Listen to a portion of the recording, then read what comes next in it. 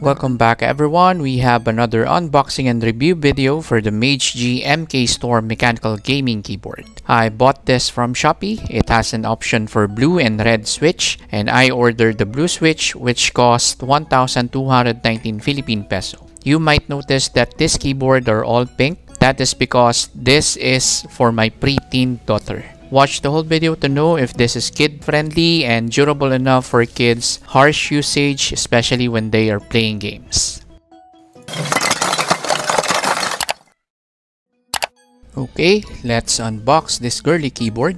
It has a low-key normal brown box. This is a full 104 keys keyboard with 12 multimedia function keys and 24 backlit modes. It has a solid metal construction, blue switches which are the clicky switch, and a double shot injection molded keycaps. We see the layout of the keyboard at the back of the box along with some key features that I mentioned. This is a really heavy keyboard, and based on paper, this should be an ergonomic keyboard as well. We'll see later.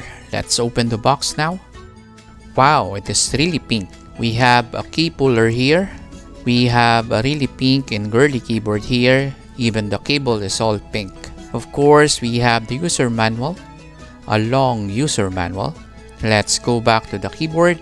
This is a very heavy keyboard. It looks really good at pink. The build is solid. The keys are all nice and everything looks sturdy.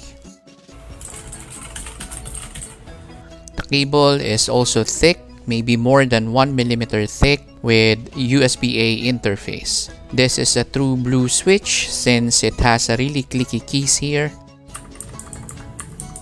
As you can see, this is a full 104 keys keyboard with the number pad and all.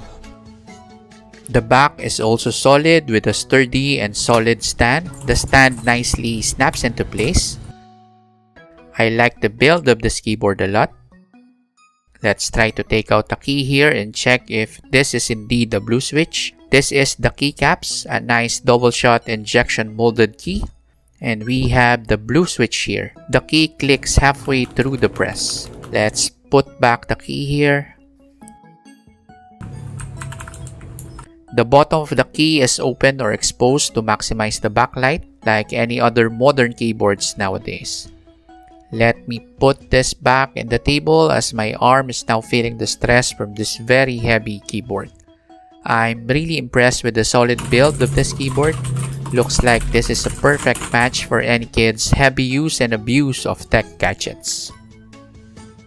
The mouse weighs 3 grams shy of 1 kilogram as expected, a really heavy solid keyboard. The MageGee MK-Storm Keyboard measures 43 by 13.5 centimeters for its length and width, and the height is at 2 centimeters on its thickest point. To give you a bit of an immersive experience with the MageGee MK-Storm Keyboard, I will let you hear how the keys sounds.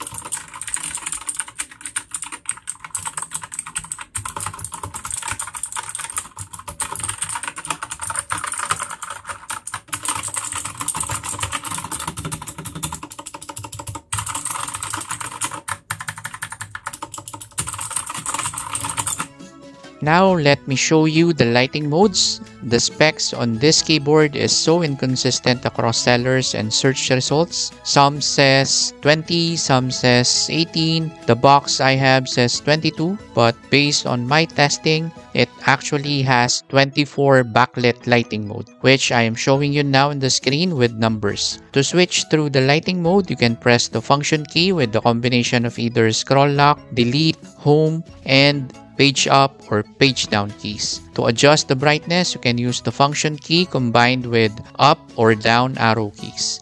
For the light animation speed, you can press function along with the plus or minus keys to adjust. Enjoy watching the lighting mode for now.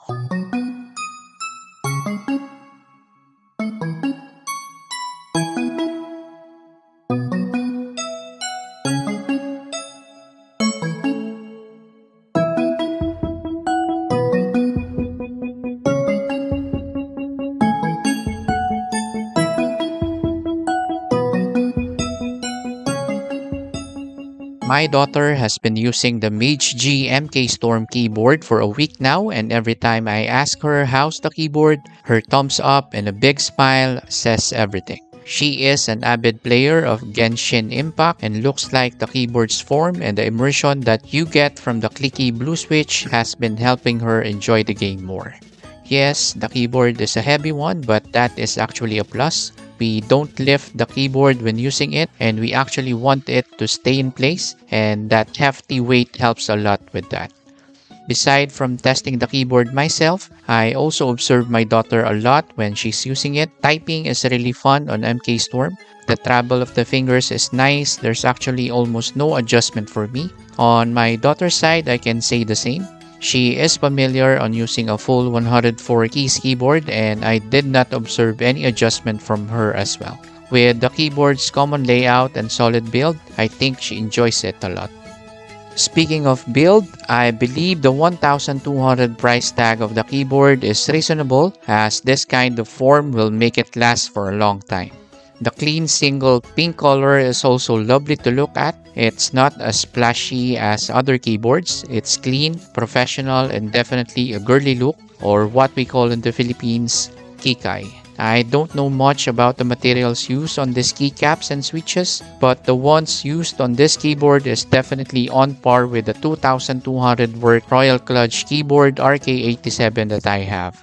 If I am to nitpick, I would ask MageGee to make the backlight be an RGB color instead of a plain white light, but that's just me. I'm sure many people also appreciates the plain white light combination with the whole pink look. I actually also like it a lot. Maybe I'm just used to the RGB lights in my keyboard. Alright, that's all I have for this video. If you like this video, give me a thumbs up. If you love it, please consider subscribing to the channel. Nila Suj for watching. No bye.